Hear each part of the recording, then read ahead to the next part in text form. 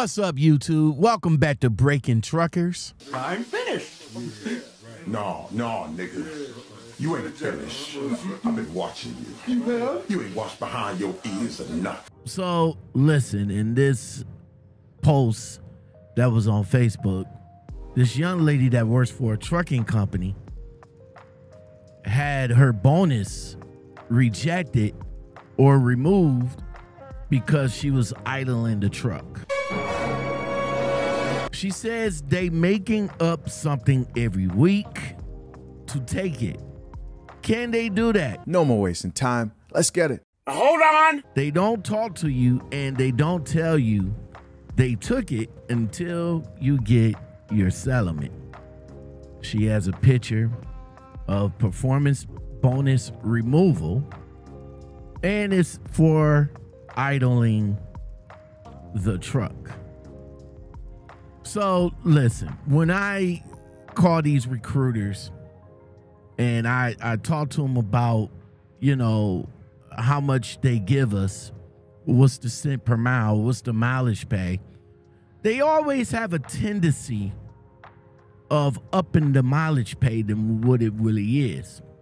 Some will say, oh, well, it's 65 cents a mile, but it's only you get the extra couple of cents for mileage pay because of the bonus incentives. So you'll get like 2 cents for not idling. You get maybe another 2 cents for not having a bad inspection. Maybe you get another 2 cents for, you know, for the fuel, you know, not fueling up the truck as much. And a lot of these drivers think that's a good idea because they think they're going to get paid more money. But let me just tell you what it really is. It's nothing.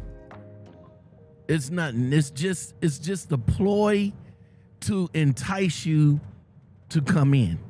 Of course, the more money they offer, the more enticing it becomes. See, bonus is arbitrary and it is discretion of the company. They can take it anytime they want. They can give it to you anytime they want. So they can start and stop anytime that they want. See, going into the winter time, it's going to be cold. Some places going to be downright nasty. And sometimes the APUs, depending on what type of system that you have for your truck, because if you got one of them trucks that has like an EPU or a system that runs off the battery or something like that, in the middle of the night, that bad boy can go out and you can wake up freezing in the morning.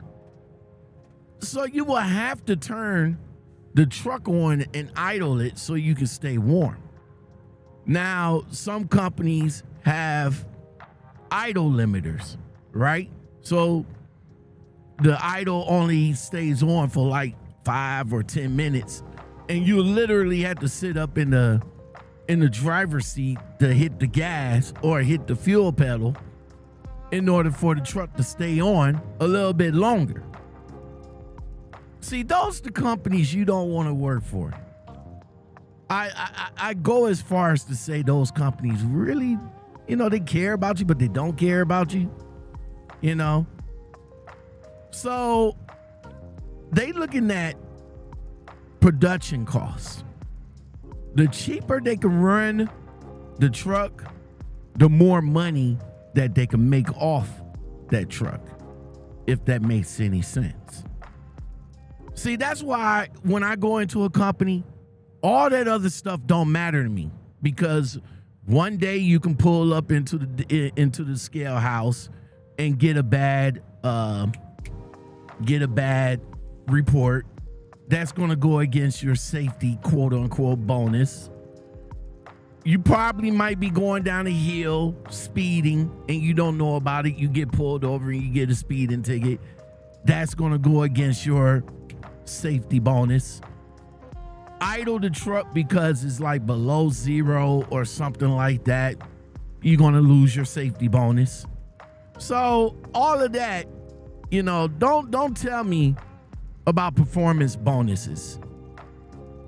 I don't want to know all about that. Just tell me how much money or how much cent per mile that I will actually be making. Is it 60? Is it 65? Let me know. I want to know without the bonuses. Because like I said before, you know, everything else, finding out how much you make, everything else is secondary. Everything else will just be that bonus. So if you should get a bonus check after the end of the 3 months, that's something you shouldn't look forward to, because you're going to be sorely disappointed when you don't get it. I mean, that do make a lot of sense, right? You know, if you expect to get a bonus every 3 months and then all of a sudden you don't get that bonus and they tell you why, of course you're going to be pissed off. You're going to be upset. You're going to be like, bruh, I was expecting that because I was expecting the money because I was going to do something with the money, right? But if you don't know about it, then you wouldn't be expecting it, right? So don't tell me about performance bonuses, safety bonuses, and stuff like that. You know, don't add it into what I be making cent per mile, because I'm not looking for that. I'm looking for a company that I can make good money, that I can get home when I need to get home, and get good miles on top of it. I'm looking at it as a settlement part at the end of the week, not as something to look forward to every 3 months. But if it's coming into the wintertime, which it is, and you can't idle, well, that's going to be a problem anyway, right? That's going to be a problem going into the future anyway, because it's going to be cold. It's going to be 3 months before we start seeing some good weather. So be prepared for not getting paid your bonus.